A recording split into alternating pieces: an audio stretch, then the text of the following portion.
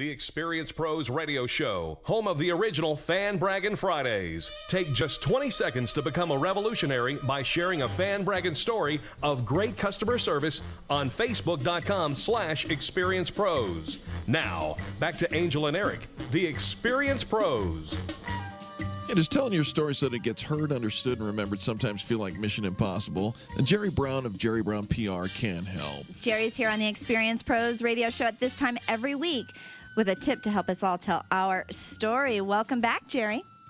Well, thank you. And actually, I have a bonus tip this week in addition to my regular tip. The bonus tip is that right now, it's a limited time offer, I hope. There's free parking on southbound I-25 between about downtown and somewhere ahead of wherever it is I am. Are you parked on the highway? Well, I am. Actually, that's not true. It's sort of the opposite of NASCAR. It's like 0 to 10. Whenever you get around to it? Oh. Yeah. Well, but the real tip for this week is one of the ways to improve your writing is to listen to what you've written, and if it sounds like writing, then rewrite it. If it sounds like writing, then rewrite it. What should it sound like, Jerry? It should be conversational. You know, many of us, when we are writing, we get really formal and we do all this one says and, you know, all that kind of stuff, and we forget about contractions, which we use when we're talking. But if you want to, now there are kinds of writings where you need to be more formal. If you're writing a legal brief or a term paper or things like that, you need to follow the rules. But whoever's, rules you've got to follow. But for most of us, we're writing for business, and we're trying to persuade people to buy something or believe something. In that case, you want to be conversational. We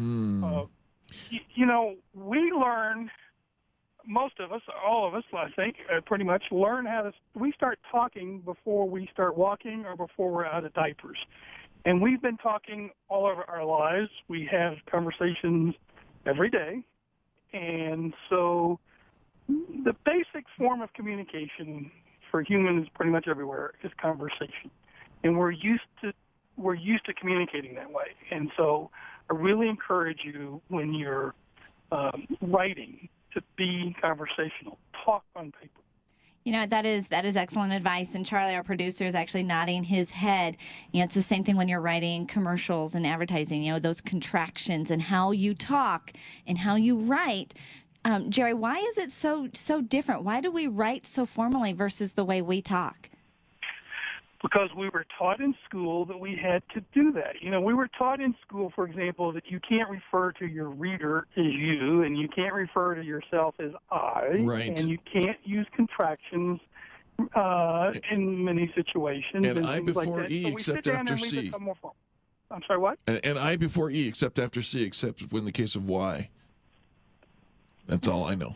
Oh, now he's trying to give us grammar rules. Yeah, really. But we learned all of these rules. I have a son who is a very good graphic artist, and he once told me he was painting an image of something, and it was a room, and he said, I'm actually drawing this incorrectly because if I do it exactly the way it would really be, it would look wrong. And so he was intentionally drawing it in a way that wasn't physically correct if you were to look at the room, but he said that's because it looks right. Well, the same thing works with your writing. Sometimes you have to break the rules of grammar because it sounds better to say it a different way, and so that's really what I encourage you to do. It will really improve your writing. All right, so we're not here to impress our English teacher. We're here to impress our reader. Is that right? Well, and for most of us, when we're talking about business writing, we're here to impress customers and prospective customers. Got it. And we don't want them to think about, he uses whom a lot, and he never splits an infinitive. We want them to think about what our message is. We want them to buy what we're selling or believe whatever it is we want them to believe. And actually, the quote about if it sounds like writing, rewrite it comes from a guy by the name of Elmore Leonard. It sounds like he's got his name backwards. Who's a very good writer. He's written a lot of screenplays. He wrote, if you saw the movie Get Shorty, that's based on one of his novels, and the movie 3:10 to Yuma is based on one of his short stories. He's written a lot of stuff. He's a very good writer. One of his other quotes is that he tries to skip the things that people ignore, or he tries to leave out the things that people skip, I guess. Well, what do people skip?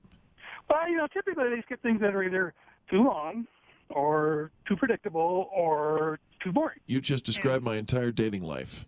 Too long, Well, too predictable, then maybe too you boring. want to skip that part and move ahead to the more interesting ones. Well, skip ahead and check out the blog that Jerry Brown writes every week on jerrybrownpr.com. You can always find an archive of all of his storytelling tips on his website at jerrybrownpr.com. So, Jerry, you still in that free parking lot, or are you moving along yet? Well, I'm sort of inching along here, 0 to 10. Well, whenever you get around to it. Well, I'll tell you what, the late journalist... Got a NASCAR freeway today. There you go. The late journalist, screenwriter, and Denver native Gene Fowler once said that writing is easy. All you do is sit staring at a blank sheet of paper until drops of blood form on your forehead. Keep your forehead dry and hire Jerry Brown of Jerry Brown PR. He'll help you write your blog posts, social media postings, articles, press releases, PowerPoint presentations, and more. Jerry can also help you edit what you've already written. Jerry Brown at jerrybrownpr.com. Once again, you can reach Jerry at jerrybrownpr.com or by phone 303-594-8016, 303-594-8016. I love that. I love Jerry always gives some really fun tips, and it's you know he's so good at what he does when he says, I've got a bonus tip for you. Yeah, absolutely. Free parking. That's not, it's not like a traffic announcement. It's better. It's a bonus tip. Right. Free parking on the highway. Yeah, you can spin any story. And that's what you're looking for when you are writing. You want to make sure that you grab people's attention and that you keep it. Absolutely. Absolutely.